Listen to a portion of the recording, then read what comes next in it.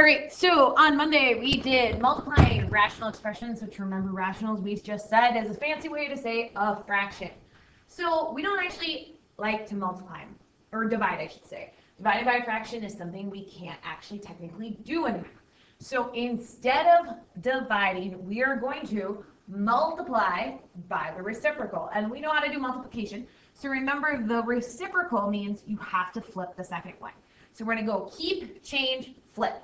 So we are going to keep the very first thing, which is 8n over 7n to the fifth. We are going to change the operation to multiplication, and we are going to flip this second fraction and make the top go to the bottom and the bottom go to the top. Now we're going to go just like our multiplication problem because it is a multiplication problem. We can cancel either up and down or diagonally.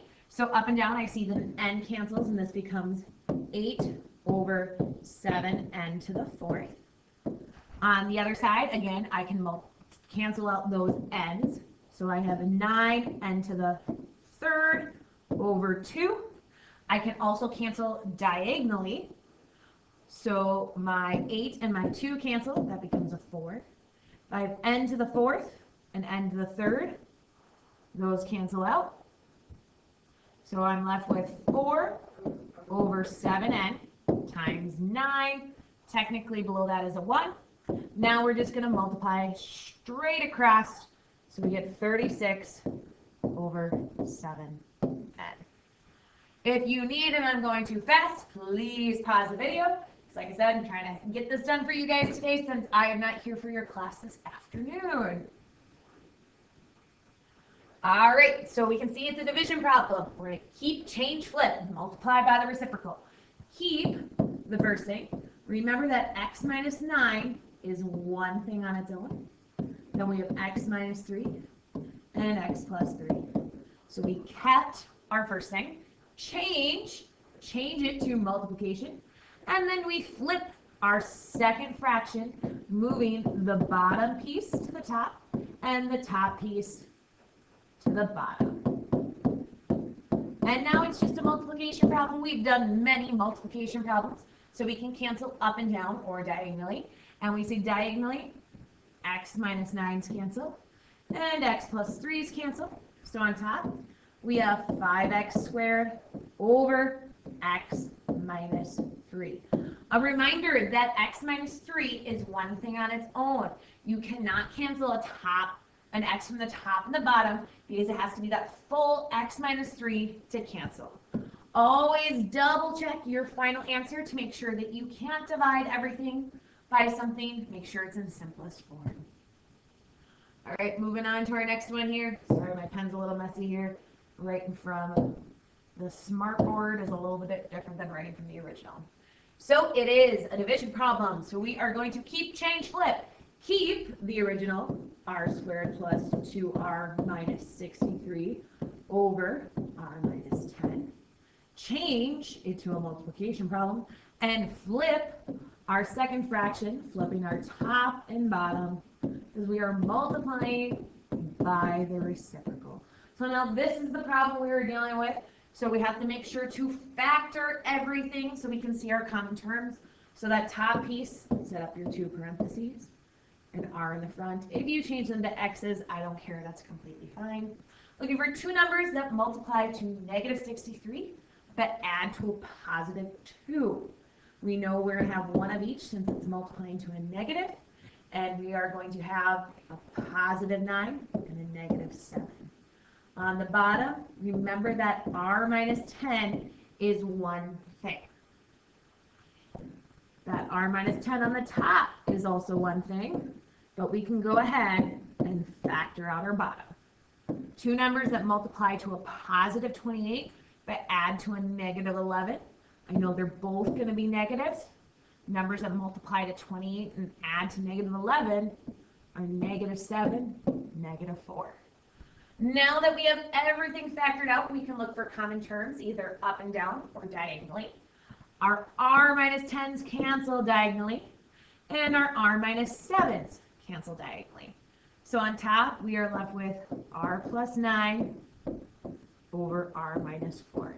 And again, remember that r minus 4 and the r plus 9 are one term. You cannot cancel those r's out. You cannot cancel those r's out because they are attached to the 9 and negative 4. All right, as we can see, this one is all factored for us, but we're going to keep, change, flip because it is division, so we want to keep the very first thing.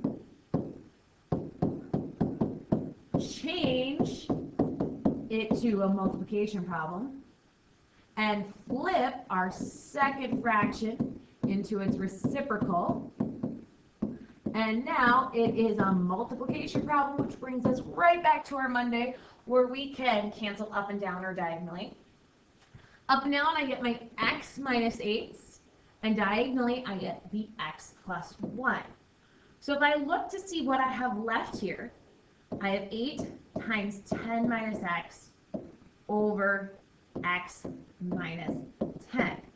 Now, in looking at what I have left, I can see, well, if I have 10 minus x and x minus 10, they are very similar to each other with the exception that, well, on the bottom it's a positive x, and on the top it's a negative x. And on the top I have a positive 10, and the bottom is a negative 10. So they're the same except for their signs. So to change the signs, I can actually pull out a negative 1, and I'm going to go ahead and do that out of the top. I'm going to bring that negative sign all the way to the front. And by bringing that negative sign to the front, I get negative 10 plus x, which is indeed the same thing as x minus 10. So now those two can go ahead and cancel out, and we are just left with our negative 8 on top.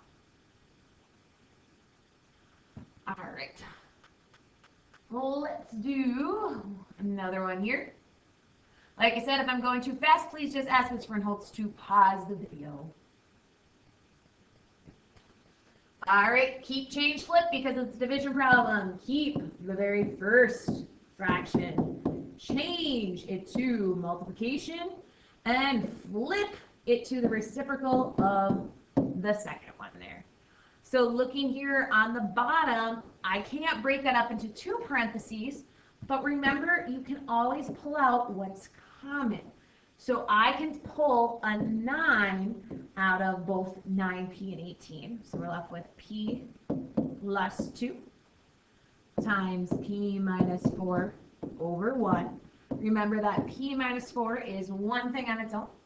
The only thing that's going to cancel out here for us are the 9s. So our final answer is p minus 4 over p plus 2.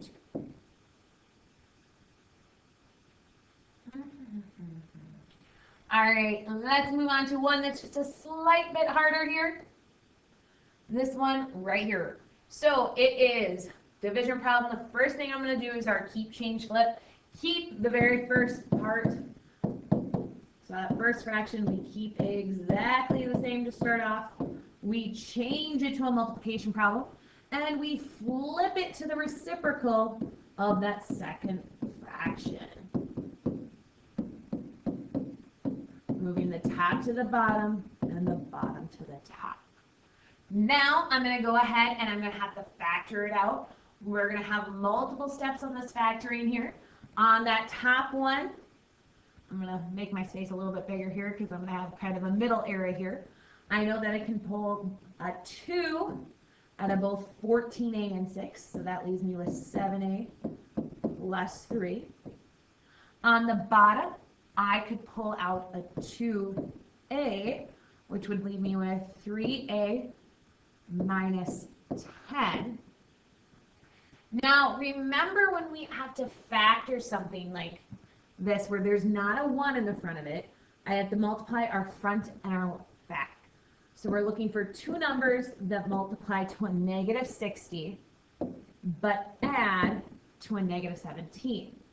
So because there's a 6a squared there, my in-between step has a 6a in the front of each. If I'm multiplying to a negative, I know one is negative, one is positive. The two numbers that would multiply to a negative 60 and add to a negative 17. Oh, let's see. Would that be 20 and 3? And it would have to be negative 20, positive 3. Then, right now, if I multiply 6a times 6a, that's too much. That would be 36a squared. So this one can be divided by 2, and this one can be divided by 3. So my factorization for that top one is 3a minus 10. And the second one would be 2a plus 1. Remember, when you take that 3 divided by 3, we're left with 1. So now if I were to FOIL these two, 3a times 2a would give me my 6a squared. Same thing on that bottom one. I am going to go ahead and have to multiply our front and our back since we can't take anything out of each of them.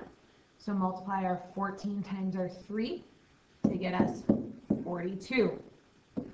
So start with a 14a in the front of each. So remember, this spot is my in-between because it's not the real factorization, because 14a times 14a would give me that 196a squared, which is too many. So multiplying to 42 and adding to 13 would be our 6 and 7. First one can be divided by 2. Second one can be divided by 7. So we're left with 7a plus 3 times 2a plus 1. So now we have a multiplication problem where we've turned everything into its factors. Just look to cancel either up and down or diagonally now. So our 2's cancel out. Our 7a plus 3, or 7a plus 3 cancels out. Our 2a plus 1, 2a plus 1 cancel. Our 3a minus 10 and our 3a minus 10 cancel. But be careful because we still do have an a on the bottom. So if everything canceled out of the top, remember there is still a 1 up there, and we have the a left on the bottom.